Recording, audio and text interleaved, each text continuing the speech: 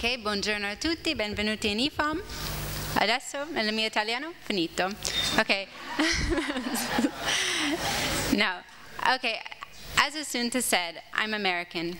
My accent might not be what you are used to hearing. I will try to speak slowly, but I want this to be an interactive seminar, so if you do not understand me, raise your hand, stop me, because otherwise it wasn't worth you coming out here today. Okay, so today I would like to talk to you about breast cancer metabolism and the work that we're trying to pursue, but I'm going to begin by giving you a little bit of an overview of the field. And I've entitled the seminar Feeding the Beast because I would refer to cancer as the beast. So today, I divided the seminar into 3 different parts. I will start by discussing the longevity revolution. We will then move on to going a little bit more detail about what we currently understand about metabolism in the context of cancer. And then we'll move on, and we'll finish with a little bit of a focus on the work that I am specifically interested in pursuing. So as I said, I would like you to be active participants. There's nothing more boring than sitting through a seminar where nobody raises a hand or nobody shouts out. Stop me. Ask questions. I'm going to ask you questions. Let's see if you guys can participate.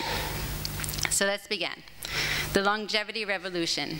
Now, what do I mean when I say longevity revolution? I'm not referring to a bunch of grandmothers taking up arms. What I'm referring to is that although there have been many revolutions over the last century, there's no revolution that has quite such an impact as that of the increase in overall lifespan of human beings. So if you think about it, we're living, generally speaking, about 40 years longer than our great-grandparents did 100 years ago. Now this, of course, has significant impacts. And one of the most significant impacts that this increase in lifespan has is actually on the predominance of age-related diseases, or the emergence of age-related diseases. So what are age-related diseases? They are what the title says. They're diseases which tend to come out much later in life, and there's a large number of different age-related diseases which cover anything from diabetes to cardiovascular disease, Alzheimer's, and today we'll be speaking about cancer. So, you guys are youngish, and so I wanted to give you a little bit of an introduction to what is cancer in terms of how do we start to study cancer? What do we know about it? What we know is that most cancers develop due to somatic mutations. So do you know what somatic mutations are? Any ideas? You guys know what mutations are? Okay, so somatic mutation is a mutation which you are not born with. It's a mutation which arises during your lifetime. And these mutations, these alterations in your DNA can occur through many different ways. There are both lifestyle risks, which we all know something about. So sun, UV contributes to melanoma. Being a bit of a sloth, like Homer Simpson is here, can also contribute to the development of cancer. We all know that smoking has a huge impact on the development of lung cancer. And when I was young, they told me that red M&Ms also could give you cancer. And in fact, there were no red M&Ms in the packages. And this is due because this was a chemical carcinogen. So there are many lifestyle risk factors that could contribute to the acquisition of somatic mutations. But unfortunately, there's also some genetic risk factors which we can do nothing about. And so I'm sure that many of you might have heard that Angelina Jolie is a carrier of mutations in BRCA1, BRCA2 genes. BRCA genes are breast cancer genes, and what we know is that a large number of women who are born, this is the case in which you're born with a mutation in one of these genes, have a very, very high risk of developing breast and ovarian cancer in time. So all of these different mutations, what do? Of course, they impinge upon your DNA. They change the overall sequence of your DNA. Now, we all have mutations, and it doesn't mean that we're all about to get cancer. Mutations have to hit very specific genes to enable us to be able to develop cancer. So which are these genes? So there's two classes of genes which these mutations must hit to enable the development of cancer. So these are generally referred to as tumor suppressor genes and oncogenes. So if we want to think about what is the situation for what I hope is most of us, we have a situation in which oncogenes are turned off and tumor suppressor genes are turned on. Now this is important because tumor suppressor genes inhibit proliferative growth. They don't let your cells just start dividing just because they feel like it. Whereas oncogenes do the contrary. They push proliferation in your cells. And so when you have both of these being regulated correctly, generally speaking, we have no development of cancer. So as you can see, there's only two classes of genes which really need to be hit for us to develop cancer. Now, what happens is if you turn off just one of these genes, the tumor suppressor gene. Now if you turn this off, now we're in a bit of an idling state. So you've lost the gene which is going to inhibit the proliferation, but the oncogenes are not yet activated. So this is like a little bit of a danger category, but it means that we still probably have not yet developed the cancer. What we generally need, generally speaking, is we need to have mutations occurring in both subsets of genes, both oncogenes and tumor suppressor genes, for us to develop cancer. So this is one reason why cancer is referred to as an age-related disease, because the accumulation of mutations over time is something which accompanies aging. And you need mutations in several different genes, generally speaking, to develop cancer. So just to highlight some of the more famous oncogenes, because they'll be showing up later in the talk, in terms of breast cancer, HER2 or B2 is a very famous oncogene, if you want to call it famous, infamous maybe. It's found in about 30% of breast cancers. MYC is another oncogene which is very highly studied, which is found in a large number of cancers across all different tissue types, as well as KRAS and EGFR, which are found in the lung. So now I've told you that your lifestyle can influence the acquisition of mutations, that these mutations, we all have them, we don't need to be scared of them, but if they occur in the wrong places, they could lead to the formation of a tumor. But what does a tumor look like? Now, I study breast, and so I'm going to give you a little idea about the kind of morphology of the mammary gland. So we all have, even the men in the audience, some rudimentary form of mammary gland. And I want the men to realize that men do get breast cancer. So we all have some sort of mammary gland. And what is the mammary gland? It basically consists of a tree-like structure. So there are these long ducts which finish in these alveolar structures here. Now these are comprised of many different cell types, but if we have a closer look up at the structure, what we see is that the breast type specific cells are generally two. There's the inner luminal layer, and this is the type of cell which is the cell which is responsible for producing milk during lactation. And there's an outer layer which are referred to myoepithelial cells. And these myoepithelial cells are contractile cells, so they push the milk out during lactation if you're breastfeeding. Now, when you develop cancers, you can develop cancers in either one of these layers, but what it normally looks like is that you have an abnormal cell, and this cell will start to proliferate. If this proliferation is restrained to the mammary gland or to the duct, this is generally referred to as ductal carcinoma in situ because it's staying within the gland. It has not yet gone out. And this is something that we can deal with, that at least clinicians can deal with quite well. But unfortunately, what happens in a large number of patients is that this ductal carcinoma in situ matures in time. It develops more aggressive phenotypes, and it can actually then start to penetrate this outer layer and escape. And this is referred to as a more invasive cancer. Now, I wanted to talk to you today about metabolism, and I think there's no better way to introduce it than saying this: that cancer is not a one-size-fits-all problem. Okay? I told you to begin with that cancer is largely referred to as an age-related disease. Now, we live on average about 70 years, but there are mammals that live very, very long.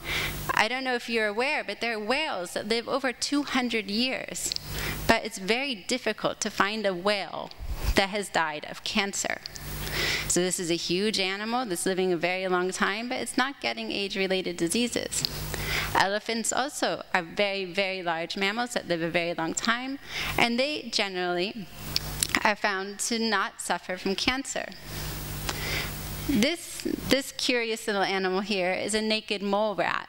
So these naked mole rats live underground, and they are basically resistant to cancer, and they can live for up to 30 years. Now, an average mouse or rat would only live a couple of years, so this is quite incredible. So age does not always predispose us to cancer, so what else could do it? So now I'm going to move on to talking to you a little bit more about metabolism and the role that metabolism could play in the development of cancer. But before I do that, I want to stop and ask if anybody has any questions. Is everybody following me? You understand the English? Okay. A little bit. Okay. I have a daughter who's in the terza media. And I don't think her friends could sit through an hour of me speaking and follow it. So if you're understanding it, that's great. Okay, so let's move on.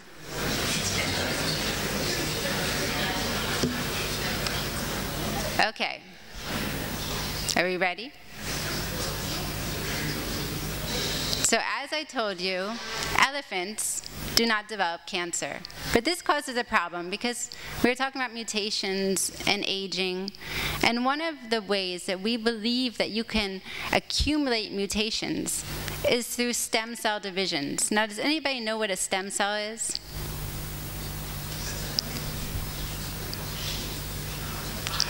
Yes? Does anybody not know what a stem cell is? So a stem cell is a cell which basically enables the continued maintenance of different lineages. All of our tissues have stem cells, and they're the cells which are responsible for renewal of each individual tissue. And without this, we would not be able to persist for as long as we do, because there's a constant turnover of cells in our body. So every tissue has stem cells, but what they tend to do is that they undergo these divisions in which you have one division where the cell divides and then goes into quiescence. They stop dividing, and this is going to maintain the lineage. And the other cell, which has come out of that division, because one cell divides into two, will start to proliferate. And this will establish, again, over differentiation, the maintenance of the lineage. So it's largely believed that these cells, which divide once and then sit there, are the cells which may be the tumor-initiating cells, because they're long-lived, they do go through divisions, they can acquire mutations, and these mutations can accumulate over time. But there's a bit of a problem with this in the case of the elephant, right? Because if you would look at a mouse and look at an elephant, mice are highly tumorigenic. They come down with cancer with great frequency, but elephants do not. Mice are teeny tiny and don't require that many stem cell divisions. But elephants, to make an elephant, you require a lot of divisions to go from this to this, right? But these elephants are not developing cancer. So we now know that there are many reasons for this. One is an amplification in a tumor suppressor gene, P53, which is a guardian of the genome. And instead of having 2 copies, as we do, they have up to 50 copies, which means that we need about 50 mutations instead of 1 or 2 in the case of humans to lose that tumor suppressor gene. But another reason why elephants may not be as predisposed to acquiring cancer is that their metabolic rates are very, very low in comparison to mice. So bigger animals, lower metabolic rates. Unfortunately, this does not apply within one species. So we now know very well that obesity rivals only smoking as a preventable risk for cancer-related deaths, such that 20% of cancer-related deaths can be attributed to obesity. But obesity is largely preventable. So unfortunately, the increase in size does not protect us from getting cancer. So how does this increase in size in humans lead to an increased risk of cancer-related death? Now, there are many different factors which are affected by obesity, and it becomes it's truly systemic, meaning that an obese person, as cancer is a systemic disease, although you have it locally, it affects the entire body. Obesity is the same way; it works in the same way. So largely what we know, one of the major factors which is associated with obesity, which influences cancer-related death, is inflammation. So inflammation is an activation and expansion of certain cells within the immune system, which are generally really in place to help to protect you. But it could also, the immune system can also turn against you. So in obese individuals, what we see is we have many different factors being affected. So you have an increased stiffness, actually, in the matrices which surround the tissues. So we all know that our body is made up of cells, but what you may not be as aware of is that there's an extracellular matrix on which these cells sit. And this extracellular matrix is made up of proteins. It can be made up of other supporting cell types. And this matrix, the stiffness of this matrix, how hard it is, can actually affect cancer development. And obesity results in an increase in the stiffness in this matrix, which has been shown to actually take a non-neoplastic cell and push it towards the development of cancer. A very, very important aspect of obesity is that it increases the myeloid images in lineages, such as neutrophils. And neutrophils have been shown to have a very active role in the progression of cancer. So they go to distant organs. So if a woman has a cancer in a breast, these neutrophils actually go seed themselves in the lung and create what we refer to as a niche, a place for these breast cancer cells to go and sit down in the lung and seed a metastasis. Obesity increases the cells which are responsible for promoting this. So obesity, in general, is something that we could all avoid, but it has a huge impact on cancer progression. But now let's talk more specifically about the cancer cell. So how does the cancer cell persist? What does it need in terms of metabolism and for its development and maintenance? Now, cancer cells are a little bit different than normal cells, and we'll speak about that in a minute. But generally, we can divide this into 3 different stratums. So the first being that when you have the overexpression of an oncogene, which I referred to earlier, generally this activates a plethora of transcriptional changes. So it activates the expression of many different genes, and some of these genes are related to metabolism. And this can increase the receptors, which allow for uptake of amino acids and glucose. It could then result in changes in how the cells actually acquire nutrients, which we'll come to. It can result in increased activity of the pathways which are responsible for providing the cells with nutrients. And all of these things then have a huge impact on the cell itself, because the metabolism is directly linked to the epigenetic state of the cell. Do you know what epigenetics is? Epigenetics was my first scientific love. So epigenetics, we all have similar genomes. Throughout my entire body, my genome is identical, but different cells act and behave and have become different tissues because different genes have been allowed to be expressed in those cells. And the expression of these genes, the regulation of expression of these genes, is dependent upon the epigenetic status of those genes, so the turning off or on by post-translational modification of histones. And metabolism directly influences this. So how does a cell acquire nutrients? So a cell acquires nutrients in different ways. But a cancer cell does something which normal cells do not do that often. And you may not become aware of it, because I was not aware of it until a couple years ago. So one thing a cancer cell does is it becomes opportunistic. It acquires food from its surroundings. So of course it can pick up proteins, it can pick up lipids, it can take in small molecules. But another thing a cancer cell can do is it can actually eat live cells around it.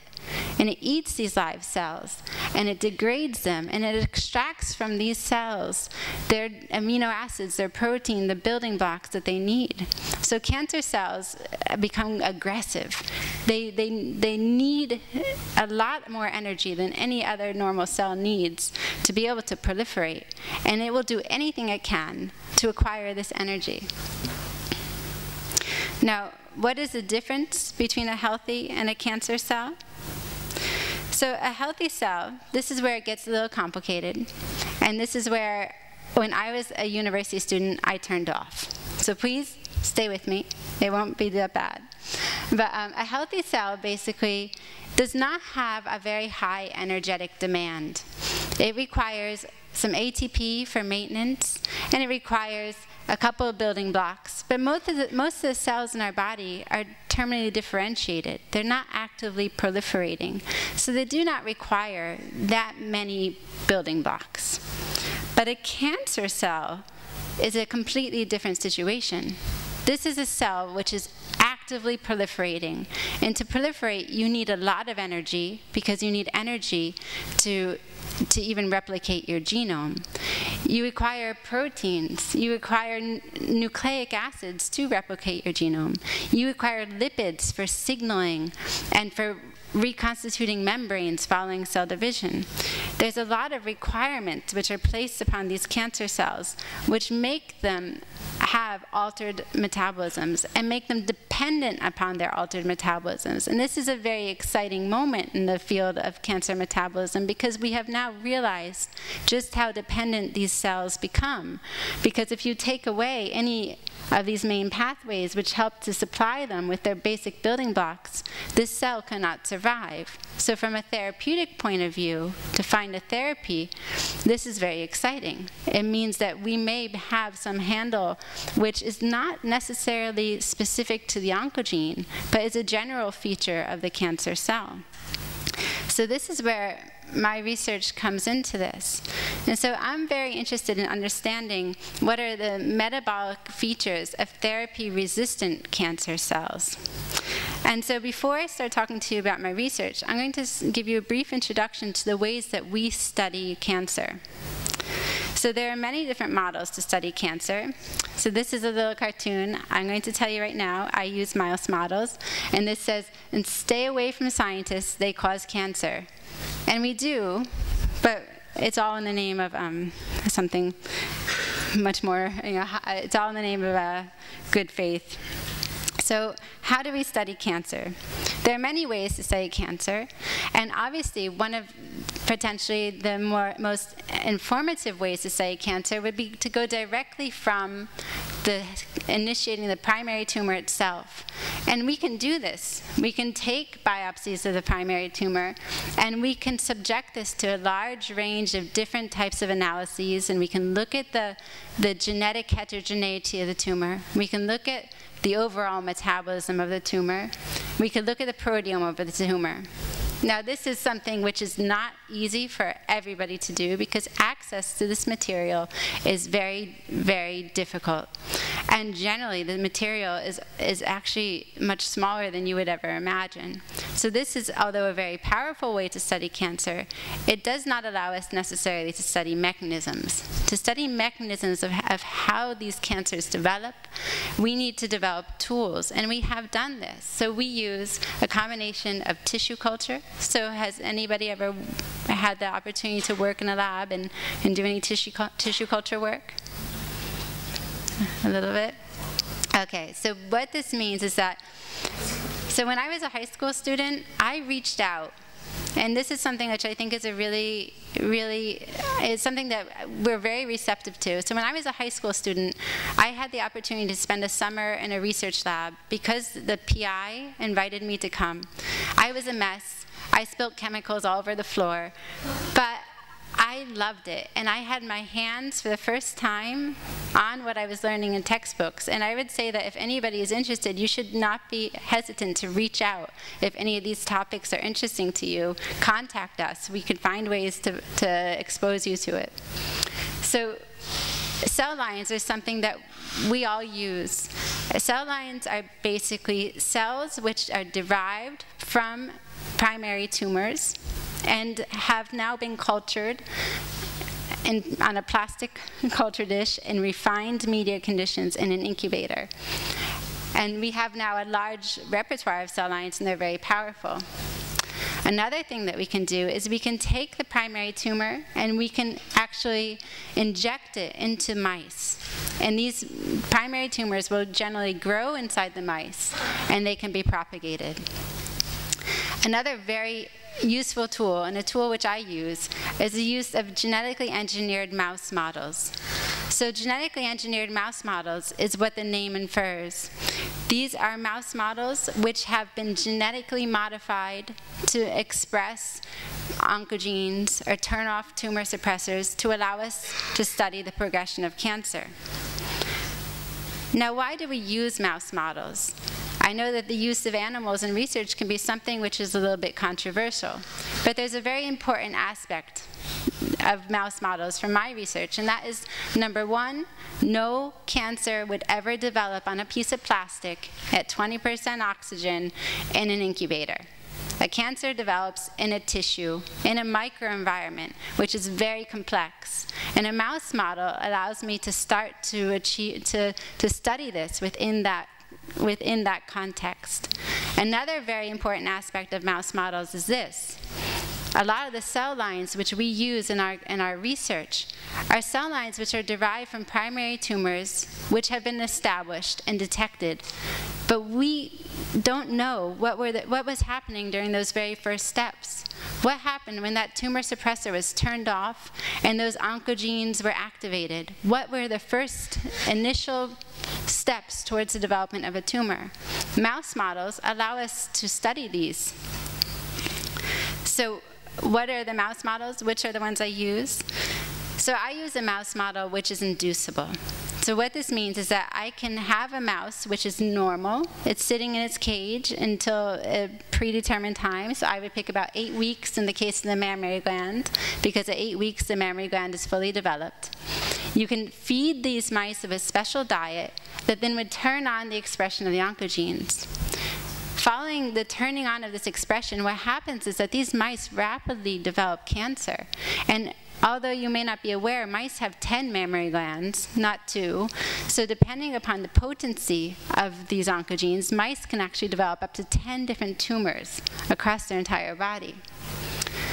But the nice thing about this type of system is that I can do something that no clinician can do. I can cure the mice because I've not only induced the cancer, but I can turn it off. So I use a combination of mouse models and organoids. So organoids is a relatively new tool that allows us to not just study cells on a piece of plastic, but to culture cells in such a way that they reform some of the original characteristics of the tissue from which they are derived. So I use a combination of my mice from which I isolate cells from the mammary gland. I seed these cells into what looks like a gel. And in a period of about 3 to 5 days, what these cells do is they start to divide and they actually form balls, which we refer to as acini. What that looks like is this.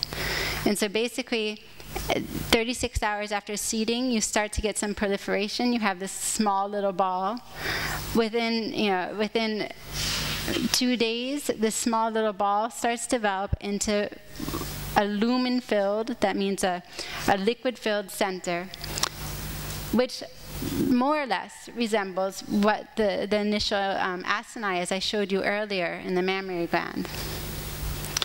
Now, I could use these organoids to actually induce tumorigenesis. So what I can do is, because these organoids are derived directly from my mouse models, I can use the same tools as I use in the mice in the organoids to induce tumor, or to induce oncogene expression. This top panel here is a panel of organoids. So this, what you see here, is like this proteiny gel. Whereas here, this lower panel are biopsies from a mouse. So what you see here is the fat which is surrounding the acinus. Although there are some differences, of course, because this is a very simple system, what we see is that they behave very similarly. So when I induce the expression of the oncogenes, what I see is that the organoids start to proliferate, they fill in, and this recapitulates what we see in the mammary gland of the mice. Now, importantly, as I told you, I can cure these mice, and I can cure my organoids because I can turn them off, and I get a complete clearing out of these mammary glands. So now I told you a little bit about the systems which I use. I would now like to tell you about the question I'm asking. Does anybody have any questions? Everything clear? Okay, more or less. Okay, so cancer, how does it progress? Now, we've spoken a lot about this, so I'm not going to tell you about this first phase here. But what we know is that, you develop your cancer, you present to the doctor with your cancer. The doctor will provide you, depending upon the characteristics of the tumor, with many different treatment options. And what we all hope is that following the treatment, that the woman or man who presents at the clinic with this cancer is going to be deemed a survivor, and that they will be a survivor until the end of their days. But unfortunately, what we know is that at least 40% of women who are initially cured will eventually reoccur. And in breast cancer, a very scary statistic is that this reoccurrence does not need to be fast. Women reoccur with breast cancer up to 20 years following their initial diagnosis. Now, of course, I don't want to scare you, but this is the reality. And so we need to better understand, what are the pathways to reoccurrence. So we know that there's a very fast pathway, and that's this. So that you have your primary tumor, you have your surgery, your therapy, and you have a very, very quick reoccurrence. And this is generally due to a very malignant cell which escapes the primary therapy and starts to proliferate right away. And this is, of course, something that we're all very interested in. But the question which interests me a little bit more, there are those tumors which reoccur after 20 years. And those tumors which are reoccurring after 20 years, we largely believe are reoccurring from a set of cells which survives the primary therapy, but stays silent. They're dormant. And these cells are referred to as minimal residual disease. And what we know is that these cells can persist for many years, and then following some as yet unknown cue, will begin to reproliferate and establish the recurrent tumor. But I ask you, how do you find these cells in a human? How can we study this? If you think about it, this is an incredibly difficult type of cell to study. This is not that type of cell that we can put into a tissue culture dish, because if we knew where they were, we would kill them. We would get rid of them. We would surgically remove them. We would hit them with therapy, and there would be no recurrent tumor. But these cells are great at hiding. They're quiet, they're dormant, and they're not necessarily at the site of the primary tumor. They could be in the brain, they could be in the lung, they could be in the bones. And so how do we study this population? It's actually very, very difficult. And because of this, what I've done is I've tried now to model this population using a combinatorial approach, using the mouse models I told you about and the organoid culture system. So as I told you, I have an inducible model of breast cancer, and this allows me to induce the expression of the tumors in these mice, but it also allows me to treat these mice so that they completely regress. So they are completely cured. I've done what no clinician can do, which is fantastic, as I already told you. But if this was the case, I would not be standing here speaking to you today. Because these mice, although they completely regress, they do spontaneously reoccur. And this tumor reoccurrence can happen with a very long latency. And so the primary tumor, this is a survival curve, the primary tumor develops very quickly, whereas the recurrent tumor can take up to years to develop. Within the lifespan of a mouse, this is a very long time. And we know that this reoccurrence is happening over the acquisition of mutations in this mouse. But again, I'm presented with the problem of how do I find those residual cells? So I decided that those residual cells may be residing also in the organoid culture. But in the organoid culture, unlike in the human or in the mouse, I have everything in a tissue culture plate. I can find them. So using this knowledge, I decided to try to study these different phases of tumorigenesis. So I looked at the cells which have never seen an oncogene. I looked at the cells which have an oncogene turned on, and I looked at the cells which survive after I turn the oncogene off. And I asked, what are the differences, if any, between this state, and this state? And what we found, not surprisingly, is that there are huge differences between the never induced and 5-day on, because here this is a tumor, and here this is a normal differentiated cell.